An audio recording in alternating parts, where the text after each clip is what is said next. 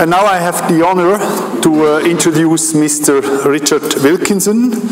Mr. Richard Wilkinson is a British researcher in social inequalities in health and the social determinants of health. He is Professor Emeritus of Social Epidemiology at the University of Nottingham, having retired in 2008. He is also Honorary Professor of Epidemiology and Public Health at University College London and visiting professor at University of York. He became very famous also in our region with his book, which is called Why Equality is Better for Everyone, and this is also the issue about you will talk. Richard, can you hear me? Yes, I can. Thank you. And are you ready to take up the floor? Thank you, yes. So we start your lecture? Yes. Tell me, how long would you like? I would say half an hour or 3/4 of an hour. 3/4? Yes. And questions or questions within that?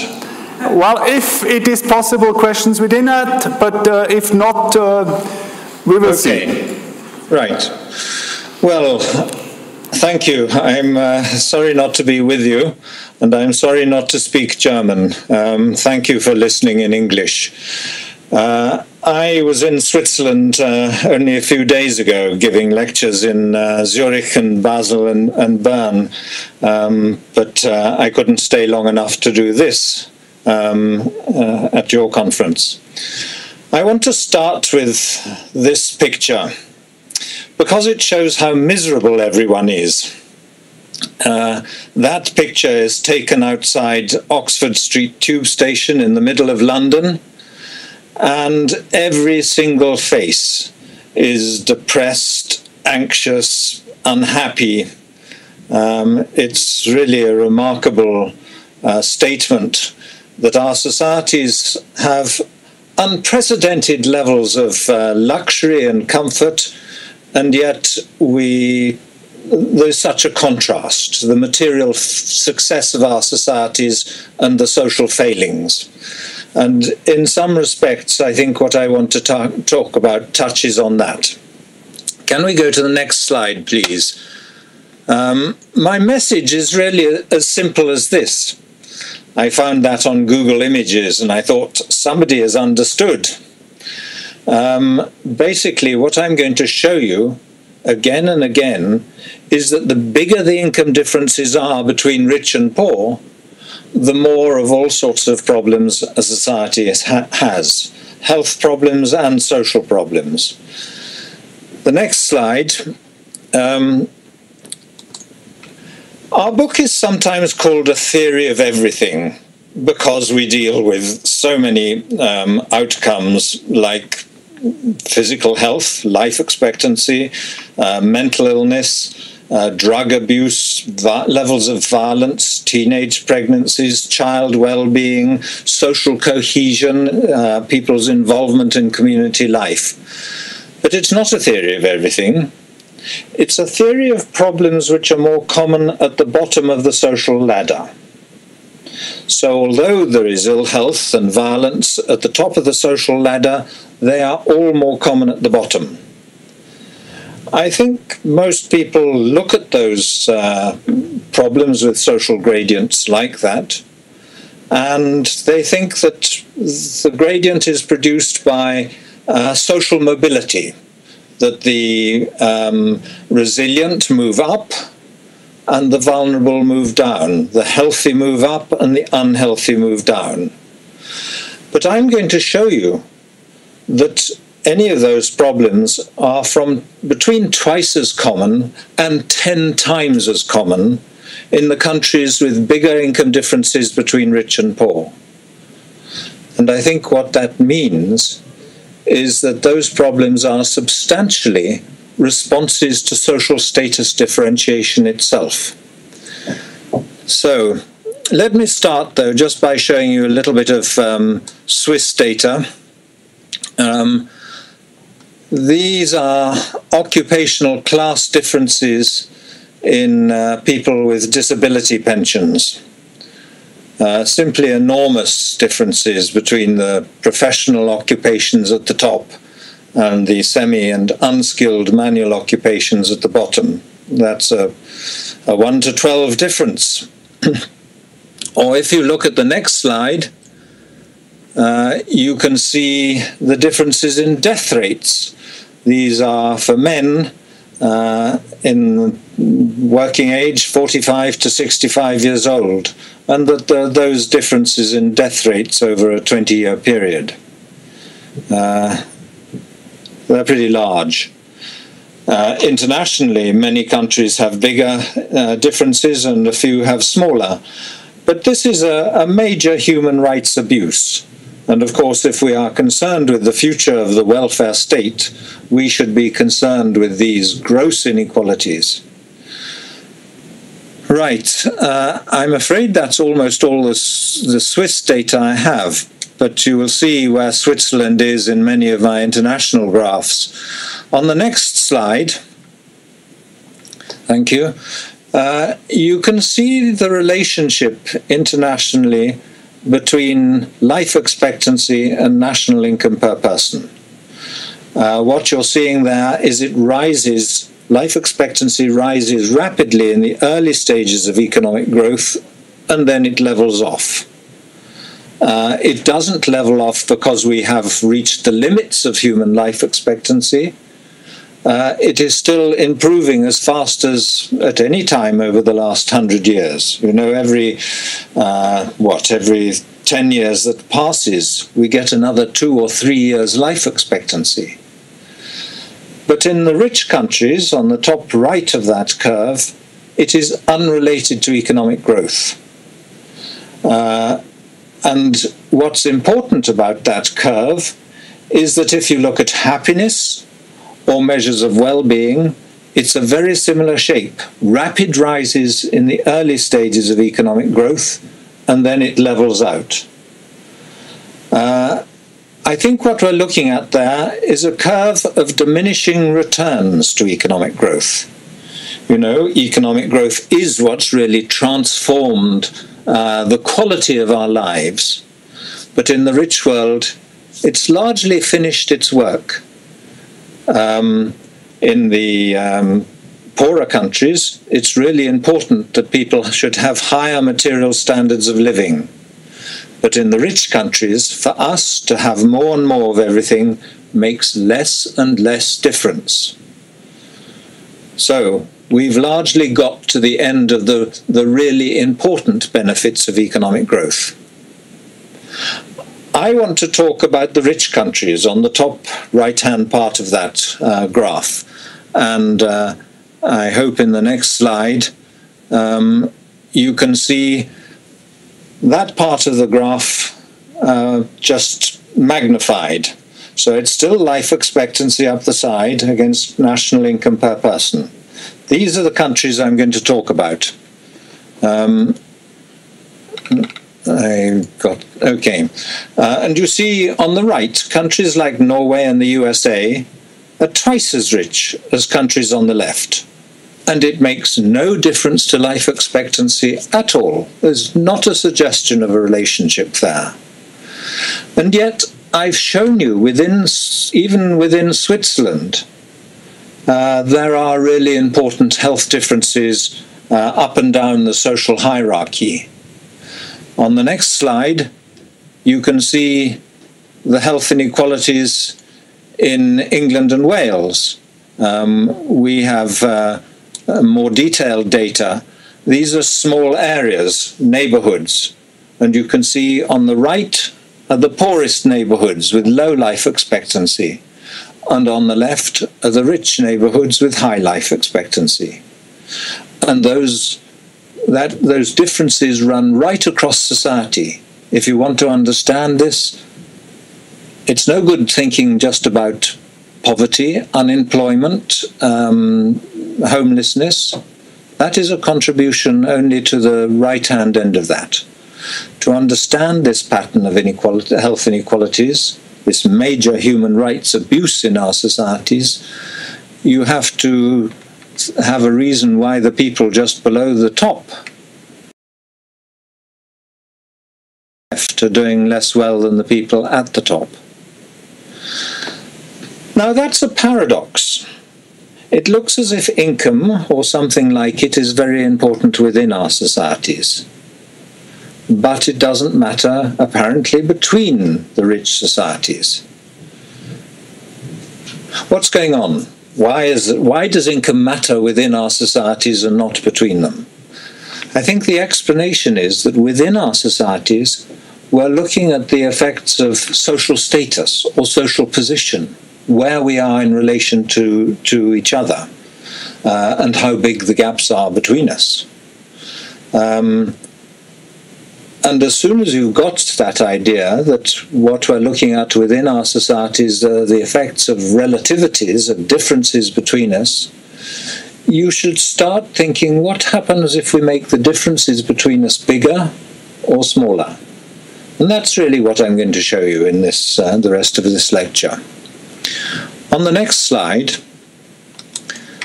you can see the measure of health inequalities we've used. It comes from the UN Human Development Report, and it's how much richer are the top 20% than the bottom 20%. How big is that gap within our societies? And you see in the more equal societies on the left, the top 20% is 3.5 or 4 times as rich as the bottom 20%.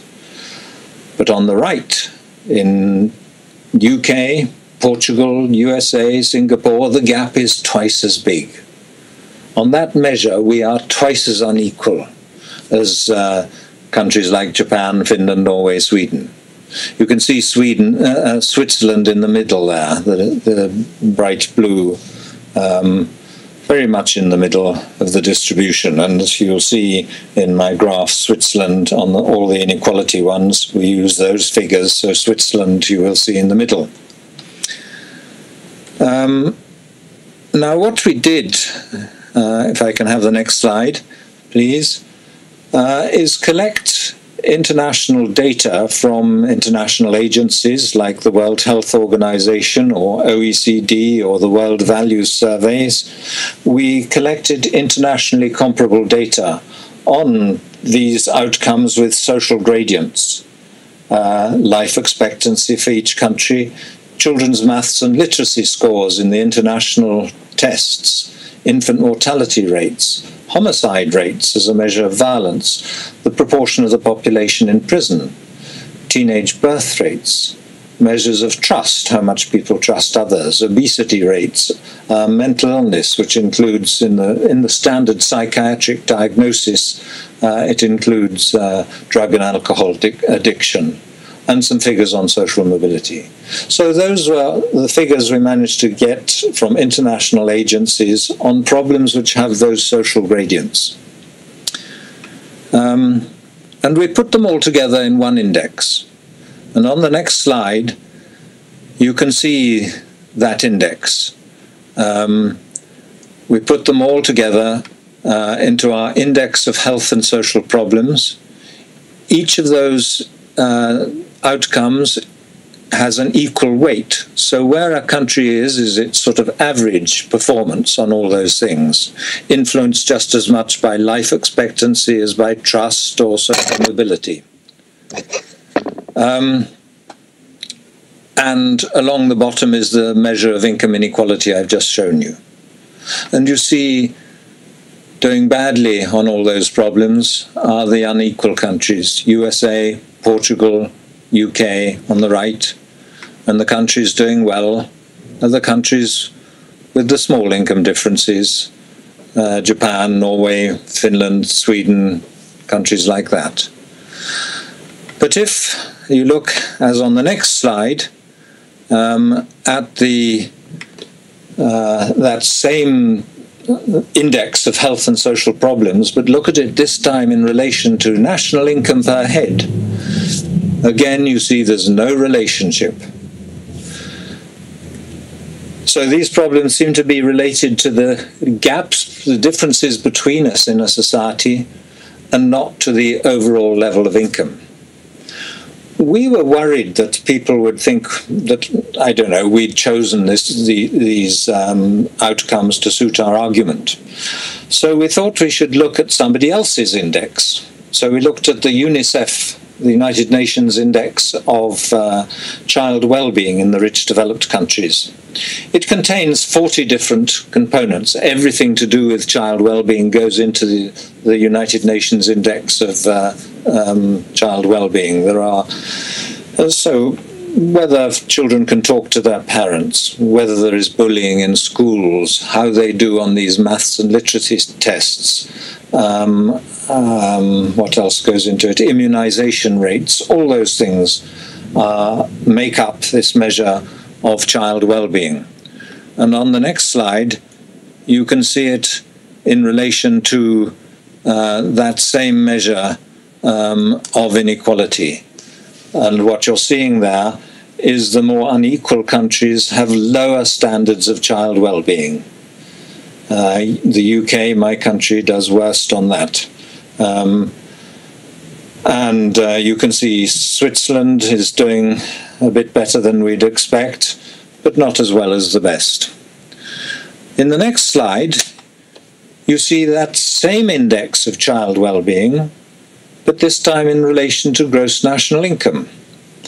And remember, the countries on the right are twice as rich as the ones on the left, and it makes no difference to child well-being at all.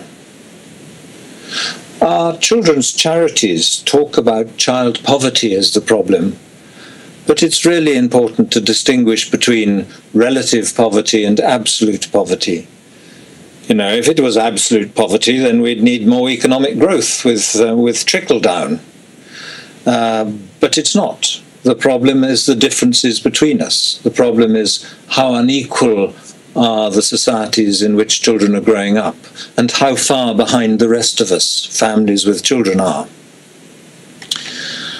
I want now to show you some of the separate components of our index. On the next slide, you can see a measure of trust. It's from the World Values Survey. It is simply the proportion of the population who agree that most people can be trusted. And on the right, you will see that only 15 or 20% of the population feel they can trust others.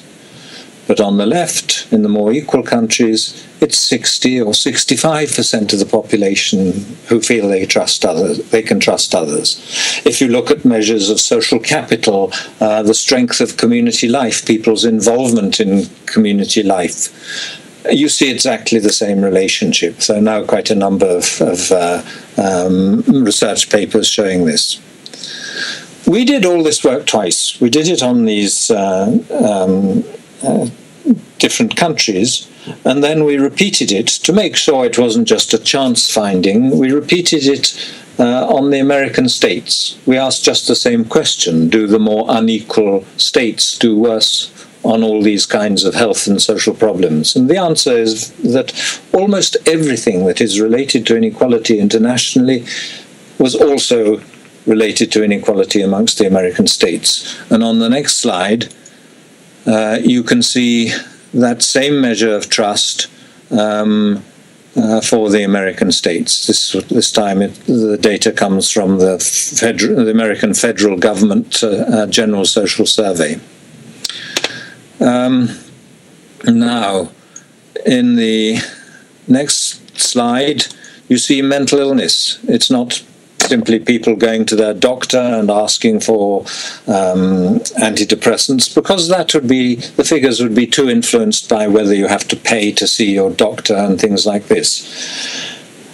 These figures are put together by the World Health Organization using diagnostic interviews on random samples of the population. So they have used sets of questions that are found to be predictive of mental illness. And up the side of this graph, you have the proportion of the population with any mental illness in the preceding year. And you see at the bottom, it's about 8% of the population who had any mental illness in the preceding year. But countries at the top have 3 times as much mental illness. These measures had not yet been made in Switzerland, and I think probably still haven't on a comparable basis by the World Health Organization. That's why there are no Swiss figures in this. On the next slide, we have infant mortality rates, a sort of, about a 2-fold difference in mortality rates between more and less equal countries. On the next slide, you see violence. These red dots are American states, and the blue ones are Canadian provinces. And you see the figures vary from about 15 homicides per million at the bottom up to 150 homicides per million at the top. So some of these societies or states have 10 times as much violence as others. There are now about 50 papers showing that relationship between violence and inequality in different contexts. On the next slide, you can see the proportion of the population in prison, how many people are locked up in each country. And up the side you have what's called a log scale, which compresses the top, otherwise it would go curving up off the top of the screen. But the intermediate points are harder to judge, but Japan, at the bottom left, is about 40 homicides per 100,000 population, and it goes up to about 400. So again, 10-fold differences in the proportion of the people in prison in different countries. Part of that relationship is more crime, but most of it is harsher sentences, more punitive sentences. In more unequal countries, you are more likely to be sent to prison. And that, I don't know whether that's because there is more fear up and down the social hierarchy, or whether there is less trust or less empathy. But it's another indication of something going wrong in the quality of the social relations in the society, as I said earlier, about trust or social cohesion. On the next graph, we have teenage births. Really rather big differences again. It's births per 1,000 women in their teens, and it goes from around 5 per 1,000 up to, well, in Britain we have about 6 times that level. In the USA, about 10 times that level. The next graph is the last I'm going to show of these ones, just pointing out how much less well more unequal countries perform. You see here, this is social mobility. It's an important graph because there is a tendency for people to say that more unequal countries are fair if everyone can find their right level in society. The idea that if you work hard, you move up. But what this graph says is that there is less social mobility in countries with bigger income differences. The measure of social mobility is just the correlation between fathers' and sons' incomes. I'm sorry, it's not mothers and daughters, it's not our data. But so the USA, instead of being the land of opportunity, is the land of least opportunity. We sometimes like to say if Americans want to live the American dream rather than just dream it, they should go to Denmark. And again, there are now other data sets showing this sort of relationship. All the work I've shown you so far is very simple, but there is much more sophisticated work in the research journals, in the academic literature. We don't put it in our book, though we do reference it, because we were trying to present a picture which is very accessible, easy for people outside the field to understand. But people have used what are called multi-level models, sophisticated statistical techniques, and in the next slide you can see changes over time. All the things I've shown you are just a single point of time, cross-sectional relationships, but there are papers looking at changes over time, and so in this we see changes in health come about 3 to 12 years following a rise in inequality.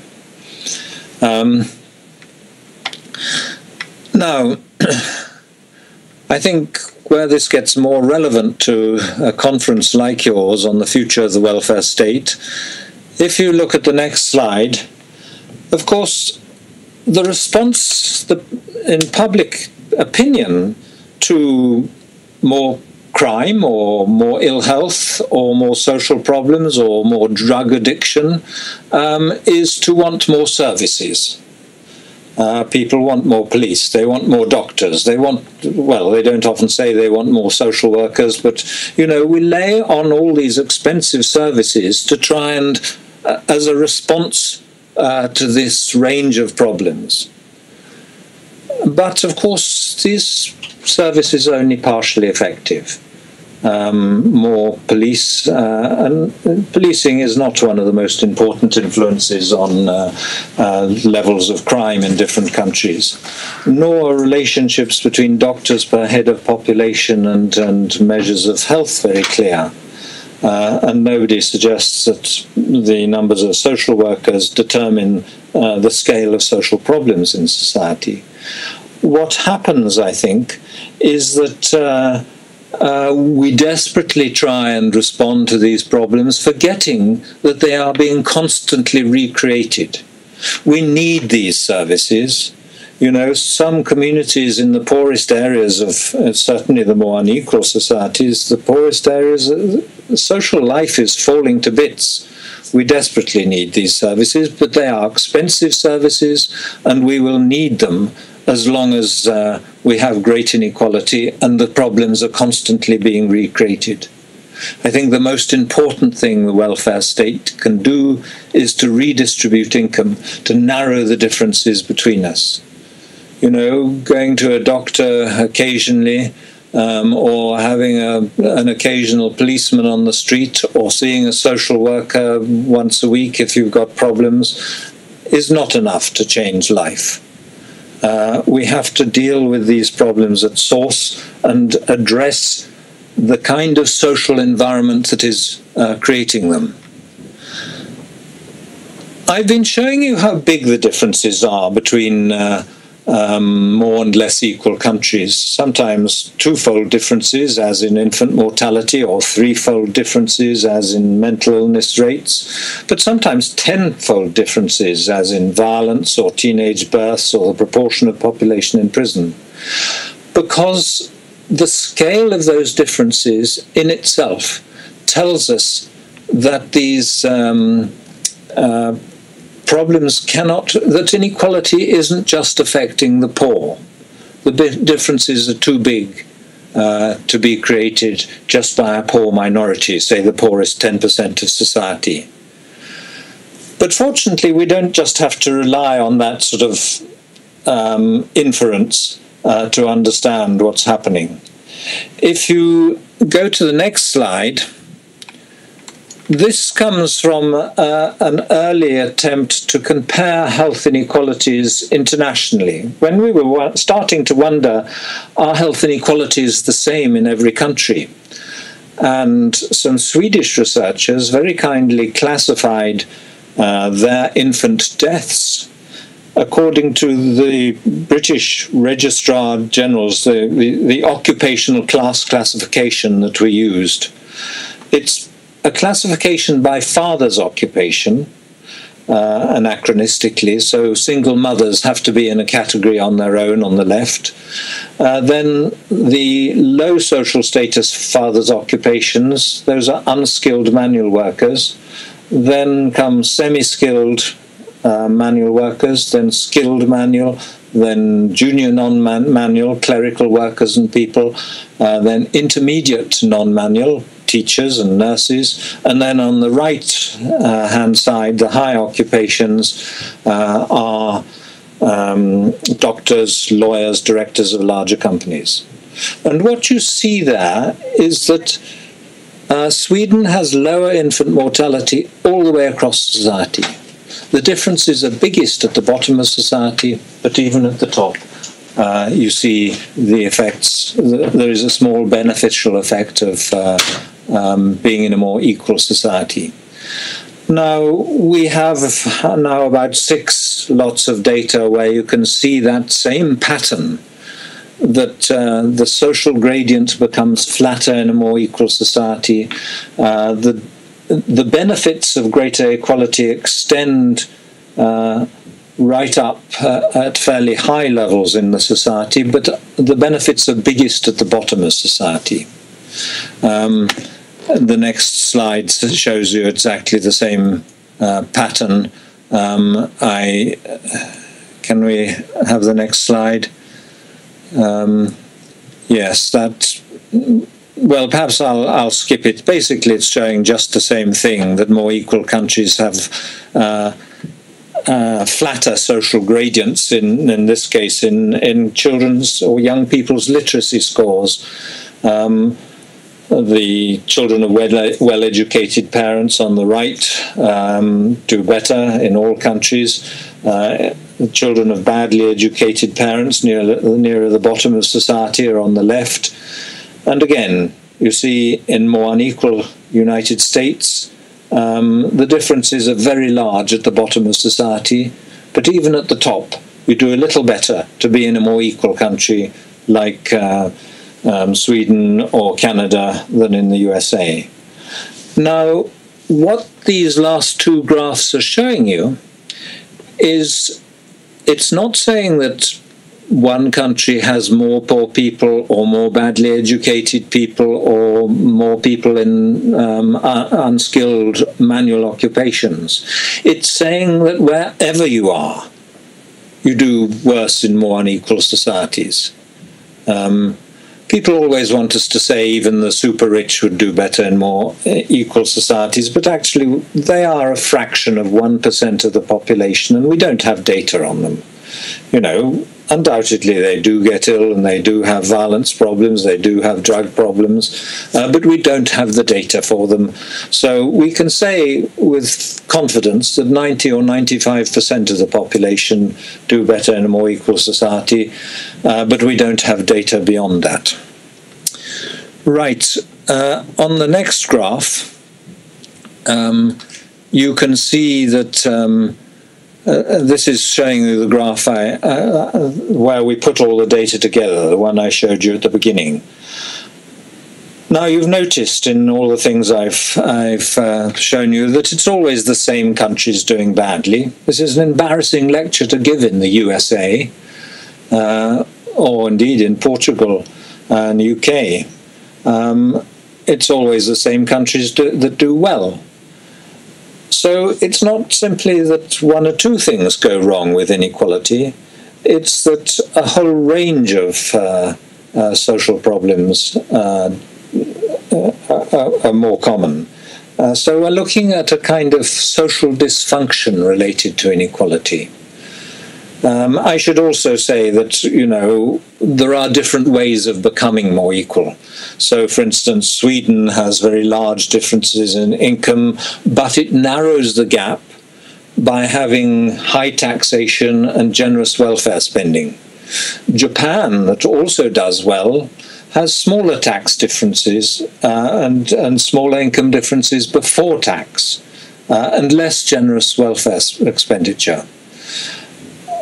And we see rather the same contrast between American states. Some of the ones that do well do some redistribution, and others start off with small income differences before tax.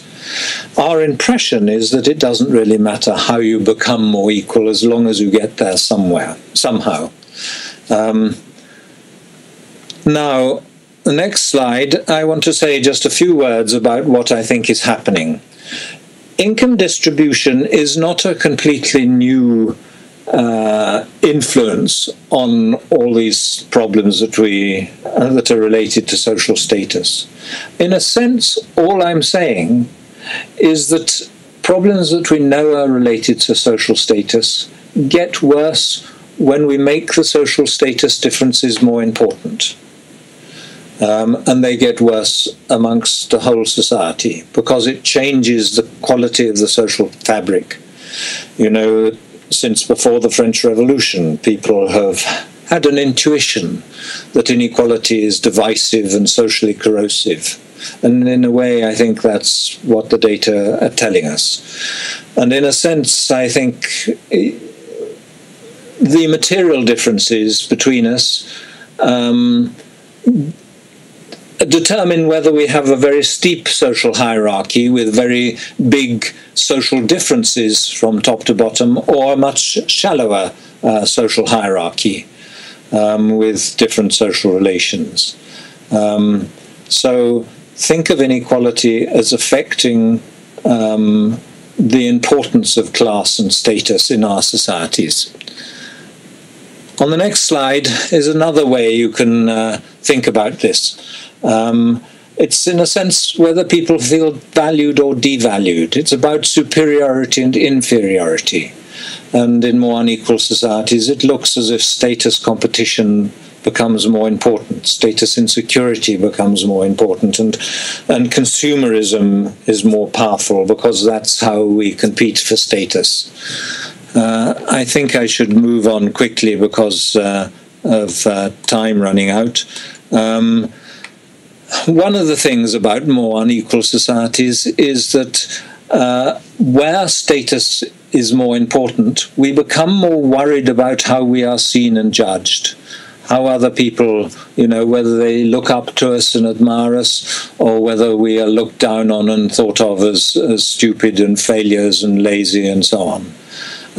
It looks as if we judge each other more by social status in a more unequal society. And we see that narcissism increases with inequality.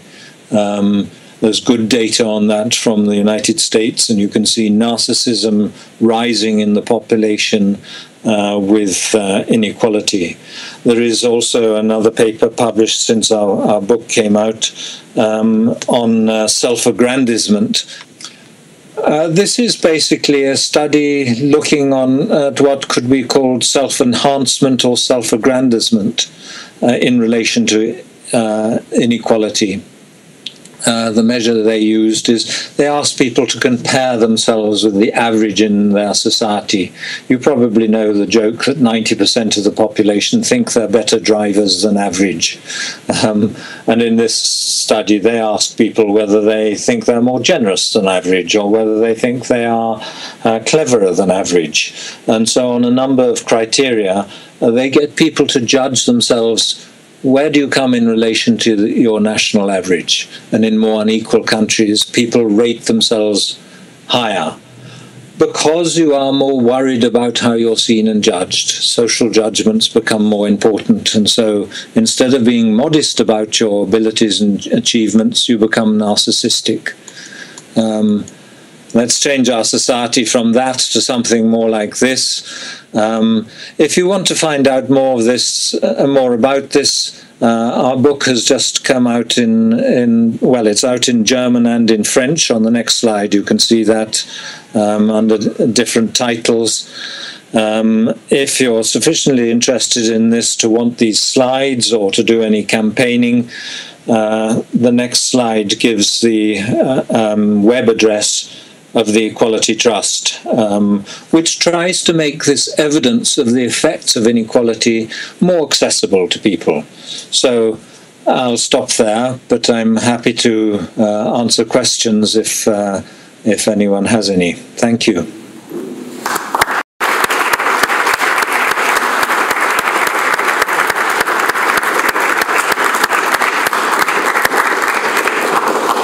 Thank you, Richard, for this most interesting presentation and lecture. As you know, we are discussing here the future of the welfare state. What would be the consequences of all the diagrams you have shown? Well, I think that if we were a more equal society, if we reduce our inequalities, it would have a major impact on a huge range of social problems which are all the ones that tend to be more common at the bottom of society. We did a formal test of this in one paper. We looked at causes of death, some of which are related to social status and some are not. And it's definitely the problems that are more common, that become more common, have those social gradients that are worse in more unequal societies. As I say, because they are responses to social status differentiation. And if we can reduce social status differences, the problems of status competition, low social status become less important, and you get less of these problems. Maybe I can open the floor. As you know, we have a lot of experts here. I open the floor. Are there any questions to Richard? Yes, please. Over there.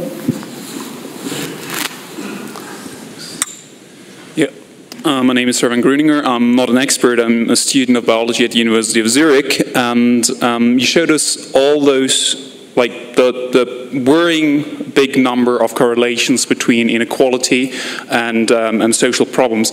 And my question essentially is, how many parameters did you check in the beginning, and what is the percentage of the significant parameters you showed us in the end? So how many parameters were you looking at in the beginning?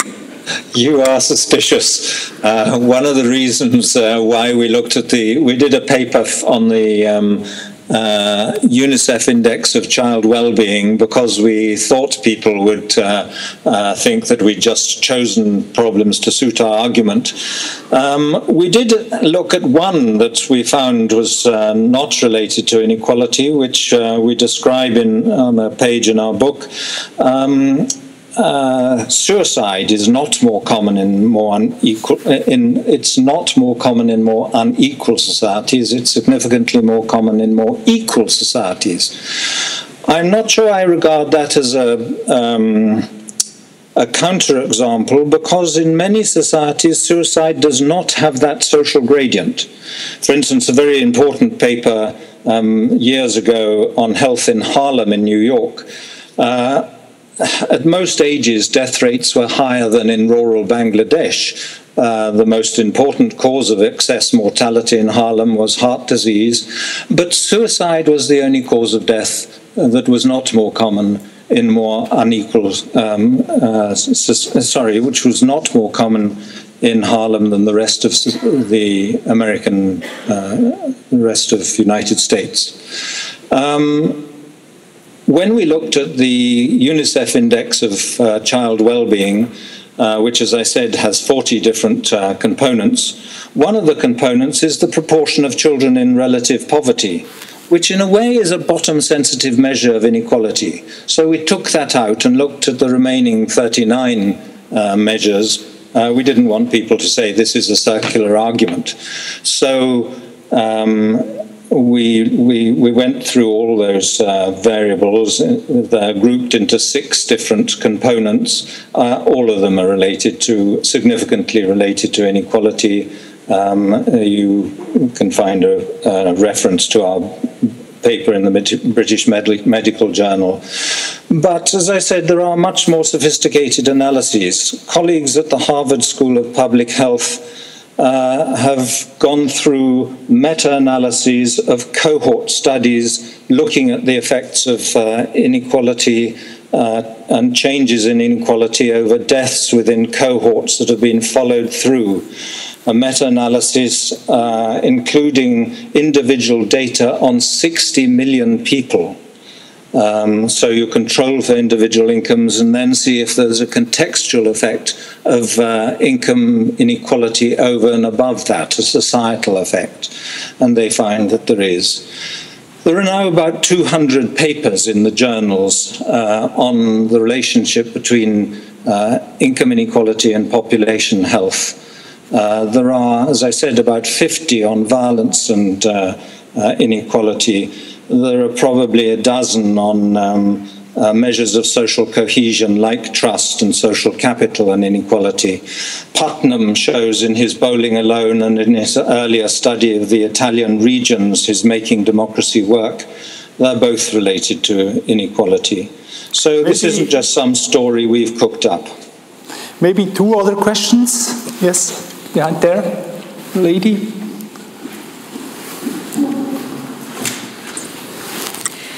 Hello, my name is Vera Gertz. I'm a research fellow at the Harvard Kennedy School. So I really enjoyed your presentation, let me say. First, I really liked how you presented all these facts on inequality and how we could go about it, what it's causing to societies as a whole. But I was wondering, what can we do about it? So you said that either if we had, say, more taxes to reach more equality, or we could have less income inequality at the very beginning. But if you take those societies who are at the end of your scale every single time, like Portugal, the US, partly the UK, how do you want to go from this stage to the next stage? How do you, what do you propose in terms of policy proposals, especially, say, for the US, where the situation seems to be so stuck, where minds seem to be made up? How do you want to get there? Well, I think one of the really important things is that income differences have widened in so many developed countries, basically because the rich have run away from the rest of the population. Their incomes have increased much faster than the rest of the population. And I think that trend, which has led in the US between, say, 1970s, late 1970s or 1980 and the early 2000s, to a tenfold increase in the income differentials in the top 350 American companies. That is a reflection of a lack of any democratic constraint at the top. And you know, in many European countries, there is legislation for employee representatives on company boards and remuneration committees. I think we need that in all these countries. Britain doesn't have any provision like that. Germany, which does, has had much smaller rises in income differences. I believe in Germany there are different levels of employee representation for different sized companies. When you get to 2,000 employees, half the representatives on the remuneration committees have to be employee representatives. But I think we must also, and I think the next sort of stage, if you like, this may sound rather grandiose to talk about human emancipation, but I do think we have got to extend democracy into the economic sphere. By supporting employee-owned companies, employee share ownership, mutuals, cooperatives, all those kind of companies have much smaller income differences. And they also, it's said, turn companies from being pieces of property into communities. So I think that is a much more fundamental approach to increasing equality than simply redistribution through taxes and benefits. One more question, maybe? Yes, maybe somebody behind, yes? It will be very short because Madame has already mentioned the main point. What shall we do?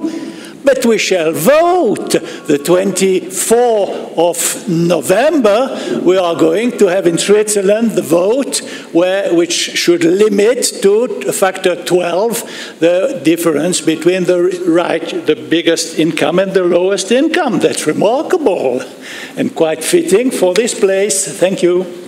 This was not the question, this was a comment. Maybe one last question, Mr. Bürger. I'm the Secretary General of the Swiss Academies of the Humanities and Social Sciences, and your research is quite close to that what Sir Michael Marmot has done, and I think that you work together as well. And Michael Marmot has some other proposition how we can get to a more just society with his Marmot champions, so that you can do a lot of measures for young people in Manchester or wherever you are without touching really the income distribution, so very concrete measures for people which are on the bottom of society, what he proposes, this Marmot champions. That's one thing that you may say a word about it. And another thing, you have never said anything about mentality. It could be possible that even in a society which is quite equal, where the differences are very small, that you have a competition about who is the better one.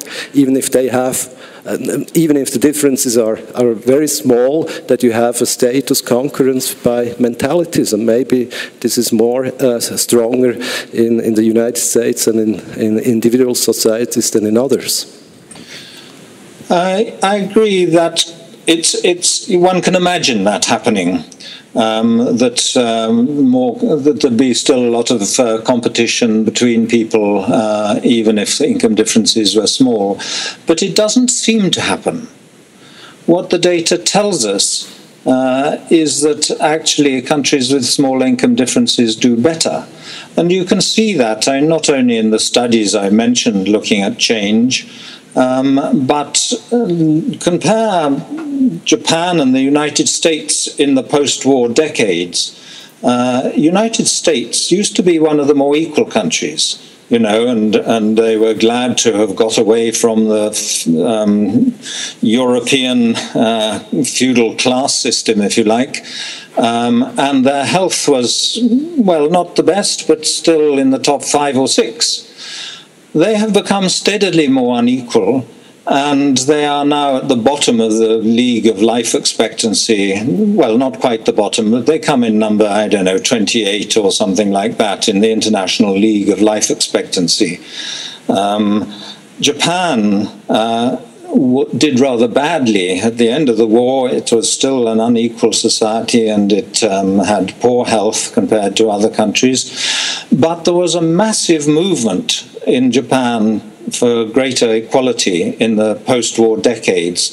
And so during the 1980s, Japan became the country with the highest life expectancy in the world. Its income inequality has been increasing again, and so they may lose that position. But you see the United States and Japan sort of going in opposite directions relative to other countries, as their income distribution has moved in opposite directions.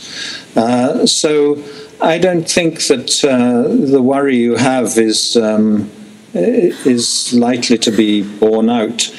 I think that is partly because it is the scale of income differences between us which allow us to judge whether people are on the same level as us or not.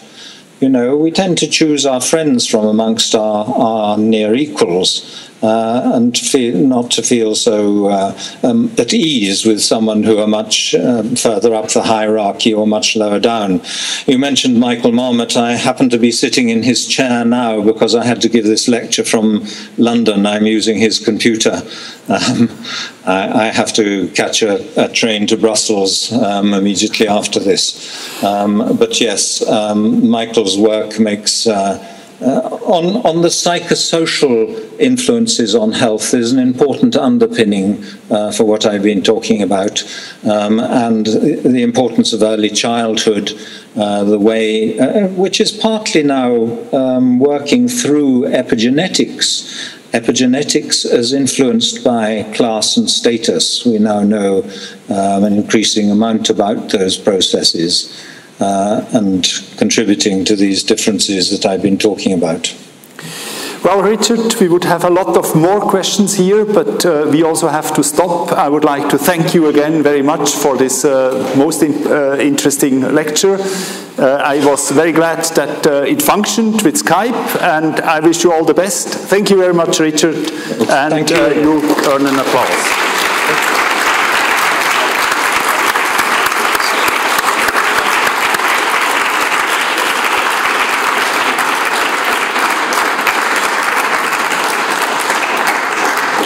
I hope you have heard the applause, and have a nice evening. Bye-bye, Richard. Thank you.